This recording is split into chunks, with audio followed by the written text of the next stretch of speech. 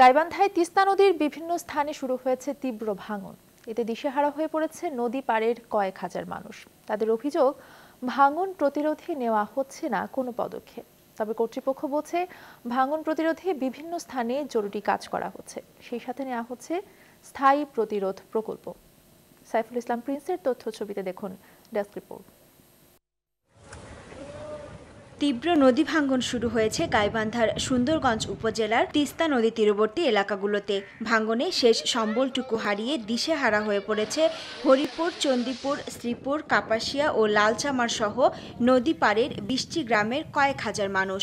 এত সুন্দর মাটির মধ্যে ভাঙ্গি দেওয়া মানে চাপা সুবিধা দিলে মধ্যে কাম না হলে কি করি খাই মানুষ। আমার তো সেই শৈল নিয়ে ফকরির ঝোলা হাতন দিছি। বারবার নদী ভাঙ্গনের শিকার এই মানুষগুলো আশ্রয় নিচ্ছে উঁচু স্থান ও ওয়াবদা বাঁধে। কিন্তু ভাঙ্গন ওয়াবদা বাঁধের কাছাকাছি চলে আসায় যে কোনো সময় তা নদী গর্ভে চলে যেতে পারে। তাই সেখানেও কতদিন থাকতে পারবেন তা নিয়ে শঙ্কিত তারা।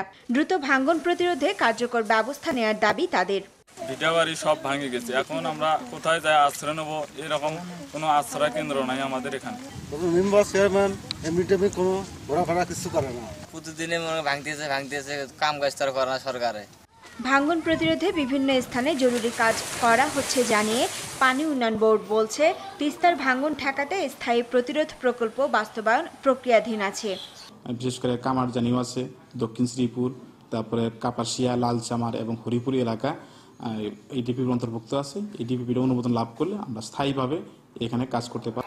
ভাঙ্গন প্রতিরোধে দ্রুত স্থায়ী ব্যবস্থা গ্রহণ করবে কর্তৃপক্ষ, এমনটাই দাবি সংশ্লিষ্টদের। শাফিয়াজ রাস্তা, নিউজ 24।